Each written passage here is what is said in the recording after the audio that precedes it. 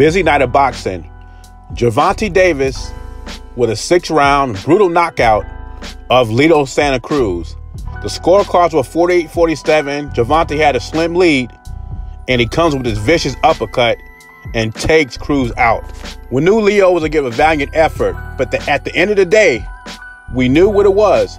Tank's power was going to make the difference, and it did once again. Especially when you're fighting a guy who's supposed to be fighting at 126. My hats go off to Leo Santa Cruz because he's a real warrior. He was just out of his division. Maybe Tank can start fighting 135-pounders now. Boxing fans, Mikey Garcia, content creators were trying to tell me that Leo could take Tank into deep waters. And I just didn't buy it. I just believe Tank, in shape, would knock out an underweight Leo Santa Cruz. 6 to 8 rounds. That's how I had it. They asked Tank what weight division he's going to fight at. He said either 130 or 135.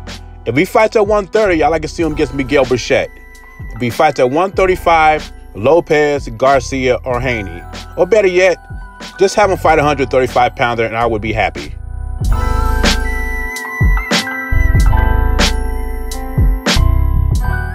I have Canelo Alvarez as number 1, but I can see why some boxing critics and boxing fans have Naoya Inoue number 1.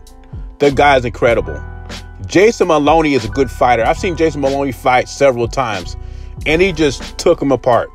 Like Andre Ward and Timothy Bradley said, he reminds me of Manny Pacquiao just a little bit.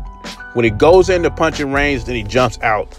And Jason Maloney was very confident before he got in the ring with them. There's a big difference in watching a fighter and getting in the ring with them.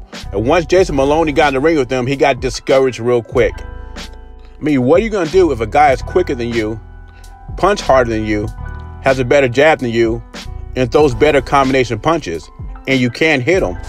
Nobody is perfect. Inoue lacks head movement, but he does everything else well. He's a great boxer, and he's very entertaining. Who's only 27 years old, in his prime. Might rule the lower weight classes for a long time. How far can he go up? I don't know. I'm thinking 126 maybe. I'm sticking with Canelo, but this guy right here, he might be the number 1 pound-for-pound fighter in the world, and I would not dispute it. Anyway, drops Maloney with a left hook in his 6th round, and after that, it went downhill. Naoya Inoue knocks out Jason Maloney in the 7th round with an overhand right to retain his IBF and WBA bantamweight titles. He goes to 20-0. Saturday's boxing was straight lit. Leave your thoughts and comments below. Jay Beezy. Subscribe to the channel. I'm gone.